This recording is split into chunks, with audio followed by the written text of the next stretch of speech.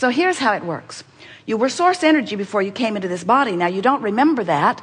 Some of you speculate it, and some of you sense it, and some of you have enough resonance within you to know it. But for the most part, humans don't have any real connection with who you were before you came forth into this physical body. And we're not really big proponents of that anyway, because before you came into this physical body, you were source energy. But even though you are now in this physical body, that part of you still exists. So present tense, it's not something that was. I was non-physical consciousness before I became present physical person in this physical body. The correct way of understanding it is I am non-physical energy while at the same time I am in this physical body. And if you can accept those two vibrational perspectives or beingness or vantage points, then and only then will you understand what your emotions are telling you.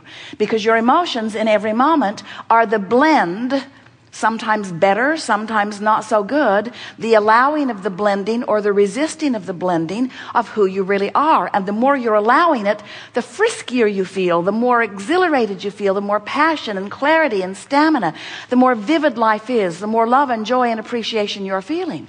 But the more you pinch that off, which is what resistance is, which is what thinking thoughts that are counter to who you really are and what you really are knows, when you think those resistant thoughts, then the emotion that you feel is the pinching off, letting you know that you're not fully flowing in the way you intended to. Negative emotion that feels like fear or anger or resentment or disappointment or any of those negative emotions. So the better you feel, the less you are resisting who you are. Now, a more positive way of saying that is the better you feel, the more you are allowing the wholeness of who you are. But the reason that we want to say to you in a way that you can really hear it, the better you feel, the less you are resisting who you really are, is because it's just that resisting thing that you've got going on that is keeping you from who you are and what you're wanting. Because while you are here in this physical body and you are exploring the variety that surrounds you, you are launching these rockets of becoming, and you are, the larger part of you, far and away the larger part of you, is becoming, from our point of view, present tense, has become, is already what you're asking for. So while you're in this body launching these rockets, the larger part of you becomes it.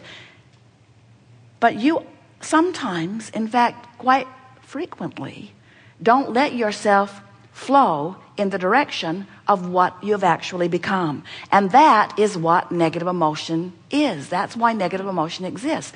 Life caused you to become more, and you're not going. Not right now. Because you're still beating the drum of why you ask for it. I really, really need it, and it's wrong that I don't have it, and those other ones over there have got it, and I don't think it's fair, and when am I going to get my share, and I really want it now.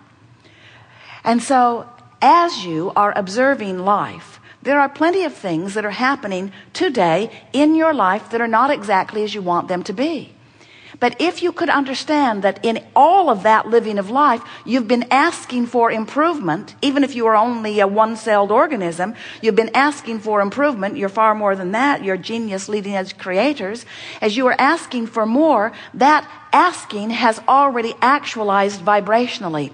And if it had not, then negative emotion would not be possible. In other words, if you had not expanded beyond what you are allowing, you would never feel negative emotion. Or if you have expanded and you are allowing the expansion, you will feel positive emotion. But if you've expanded and you're not allowing the expansion, then you feel negative emotion. So, a lot of times the negative emotion you feel feels like it's someone else's doing. They're doing that to me. Esther made a reservation at one of the places that they like to park their bus in the Boston vicinity. Makes them months in advance and specifically requests specific places to be because they have a really big bus. It's long and it's tall and it wants 50 amps. They tried it once on 30 amps and it freaked out. In the night, all of the breakers went boom, boom, boom, boom, boom, boom, boom, boom, boom, boom, boom, boom, boom. They thought they were being assaulted by machine gun fire. And then 14 things never worked again. And while they have all been repaired, now they are back in the same place, and the woman says, we only have a 30 amp site for you. And Esther said, I want to hurt you.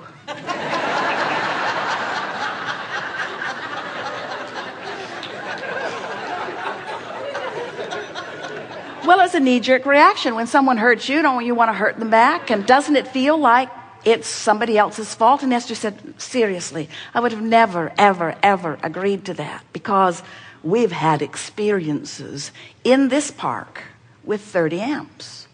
And the woman said, well, we record every phone call. And Esther said, that's good for me, because I know that I requested with great specifics a 50 amp site. And so they dug up the recording. It was really interesting, because in 14 different ways, Esther specifically acknowledged how important it was that they have 50 amps.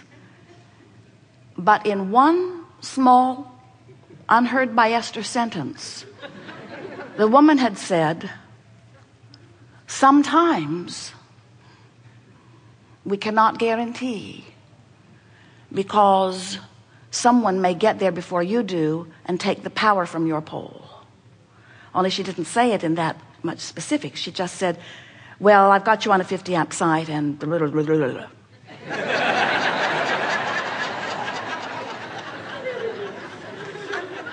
And when Esther listened back to it, she could see how the woman was confirming her rightness with the same recording that Esther was confirming her rightness. How can we both know that we're right? Now, what we're getting at is, so something that should not have happened, happened. Or should it have not happened? Or should it have happened? In other words, as Esther listened back to the recording, she realized how many times she mentioned how important 50 amps were, from her place of clearly knowing that she didn't want 30 amps. In other words, it's tricky, isn't it?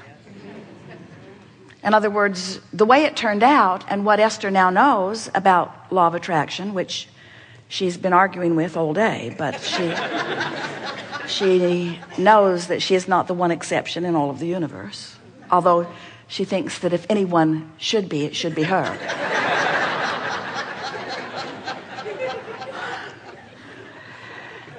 But Esther acknowledged, because of the way it turned out, because the way things manifest, that's your proof, isn't it?